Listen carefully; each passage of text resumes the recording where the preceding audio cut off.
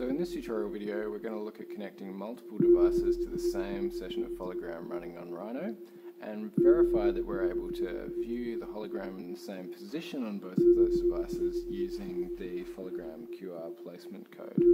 So I'm going to go ahead and connect my mobile device to Rhino by using the Connect to Device button, and I'll scan that QR code on my mobile phone and we'll place our model on my desk. Now to connect a second device, the HoloLens 2 that I'm wearing, I'm going to hit Connect to Device again, look at that QR code with the HoloLens, and we can also place the model on our table. So now we have two devices looking at the same model, but at the moment those two devices are seeing that model in two different locations. So to ensure that both the HoloLens and the mobile phone are viewing the model in the same location, this is especially useful for doing things like recording high quality video of an augmented reality experience, what we're going to do is we're going to use the snapped QR code feature on the mobile to snap our model onto the QR code,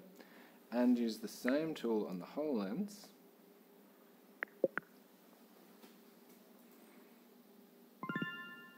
to snap our model onto the exact same position. I'm just going to replace that with my mobile.